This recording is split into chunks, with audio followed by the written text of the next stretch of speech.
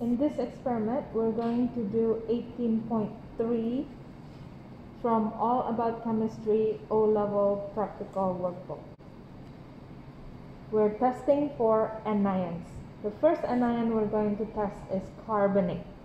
And as we all know, carbonates react with any acid. So we will add dilute acid here, and we will capture the gas produced and transfer it to our lime water. Okay, and you can see that the lime water now turns milky. Now we're going to test for the presence of sulfate ion. The main reagent for this test would be barium nitrate, because barium and sulfate ions react to give a white precipitate of barium sulfate. However, carbonate also reacts with barium ion to give you white precipitate. Let's see here. I add aqueous barium nitrate into carbonate and it gives white precipitate. And if I add the same thing to sulfate, also we will get white precipitate. Now, to be able to distinguish between carbonate and sulfate, we need to add an extra step, which is the addition of nitric acid. To make sure there is no carbonate in our solution, we add nitric acid to eliminate any carbonates.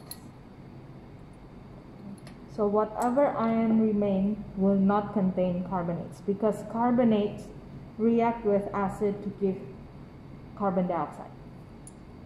And then after that, we add barium nitrate. So any white precipitate formed after the addition of acid, we will know it comes from sulfate ion.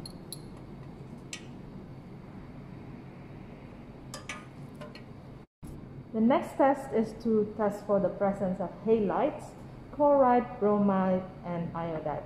There are two reagents to use, and these are nitric acid to get rid of any carbonates and silver nitrate. So let's first add nitric acid into each of our sample, and this make sure that there are no carbonate ions remaining.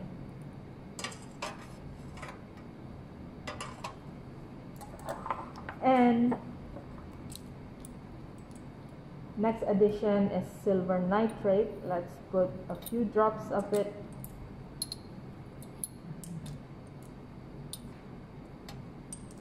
Okay. So you can see the color difference.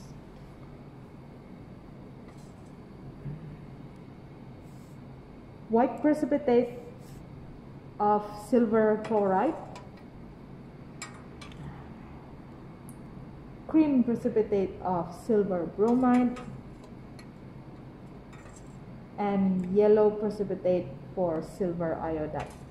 You can see that there is actually very slight difference between silver bromide and silver iodide. But silver iodide is more yellow and silver bromide is more cream. So let me just add more silver nitrate into these two, just to see if they make any difference. Very close color.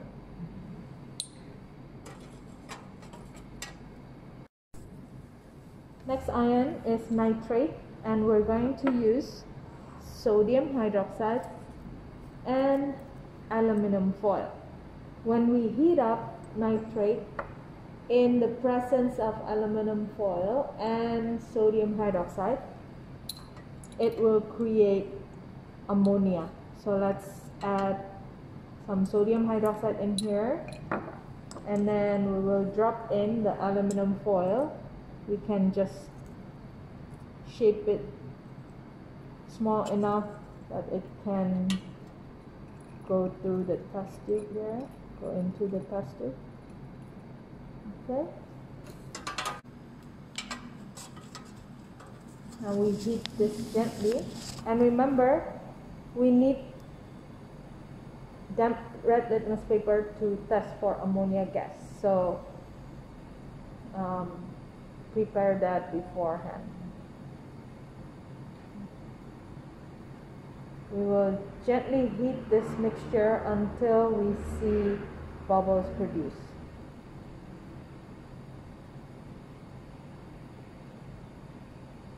Okay, if you can see here, the bubbles fizzing,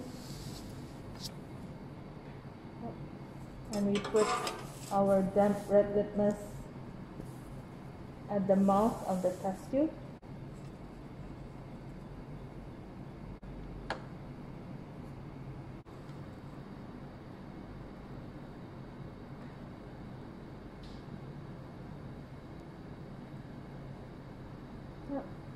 You can see that the red litmus has turned blue due to the presence of ammonia gas. So that indicates that this solution contains nitrate ion. The next test we're going to do is the test for sulfur dioxide gas, and we can produce sulfur dioxide gas by reacting a sulfite salt with hydrochloric acid.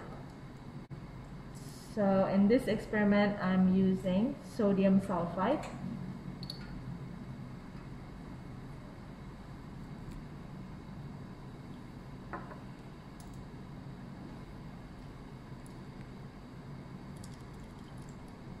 Now, to test for sodium sulfite, we need acidified potassium manganate.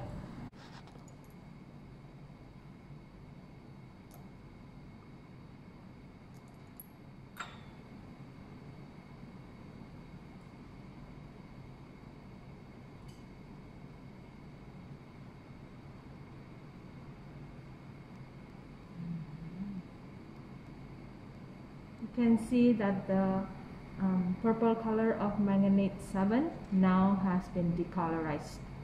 So purple to colorless.